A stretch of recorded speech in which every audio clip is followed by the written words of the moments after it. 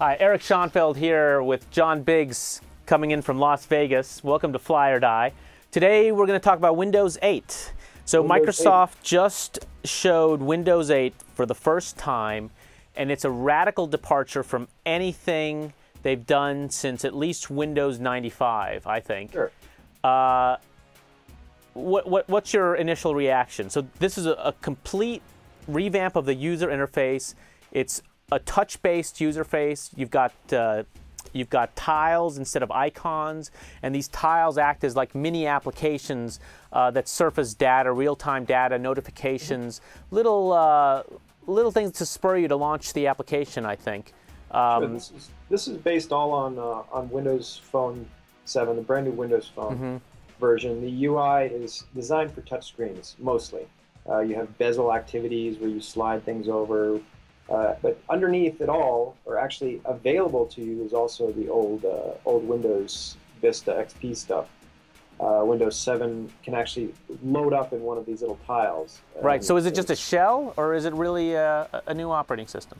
The way that they're describing it is that you have, for the vast majority of activities, you're going to be using this new UI, but when you need it, it's similar to the old ways, the Rosetta and all these other things that you had in OS X and Windows. You basically have backwards compatibility for older apps. But can you really have it both ways? Right? I mean, look at what Apple's done. Apple has basically separated their operating systems. They have iOS for iPad and iPhone, and they have OS X for desktops and Macs and laptops, right? And those two are different operating systems that are for different devices and different purposes. You know, the argument here against Microsoft is that they're trying to have their cake and eat it too.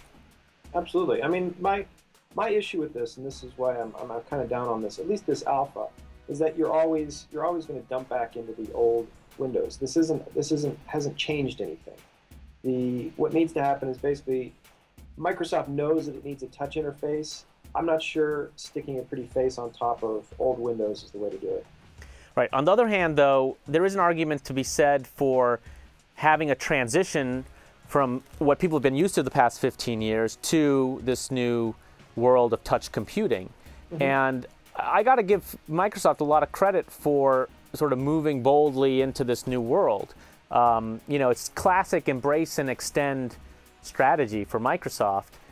And I just want to give a counter argument to the whole, you know, desktop should have one OS and tablet should have another OS. I mean, if you look at what Apple itself is doing, you already see signs of OS X in Lion and iOS starting to converge or at least overlap. And I think we're going to see more and more overlap in the future. So isn't Microsoft just getting ahead of the curve here for a product that's not going to be out until 2012 at the earliest, maybe 2013? I think they're getting ahead of the curve. I also worry that IT guys aren't going to want to involve touch UIs into their systems that they roll out. Well, you probably don't want the IT guys touching too much stuff anyway. Yeah, they don't want to have to clean a lot of screens. So in terms of that, I worry that it's a little too much for the average business consumer. And what do you think about, you know, there's some other features I think are pretty cool. You know, you've got this fast switching in between apps that are running live, which is very much, I think that's a feature of Phone 7, right? And other mobile operating systems. And then also, it supports HTML5 and JavaScript apps. So the types of apps that people are already creating for the web.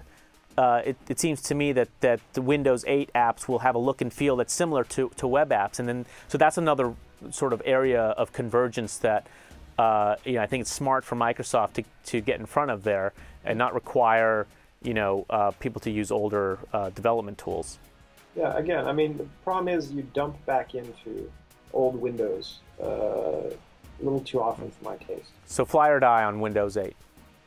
In this alpha mode, I'm giving it a die. I just didn't see this as the future for general purpose, general business user Windows. So, you know, of course, this is vaporware, so who knows if any of this is going to, you know, make it through to the final product. But from what they showed, I don't see any other way that they can transition from the icon-based, you know, operating system to touch It's easy for pundits like us to say that they should just throw out the old system and start from scratch with new, but there's a lot of people who they're going to have to drag through this transition, and giving them that fallback, I think, is going to be a key. So I'm not going to give them a die just based on that. And if they make the touch part more appealing and people start using it more and more, then the other parts of the UI will just sort of fall away naturally. So I'm going to give it a fly just because I like to encourage them. All right. So that's our episode for this week. Join us next week when we'll have a few more products for Fly or Die.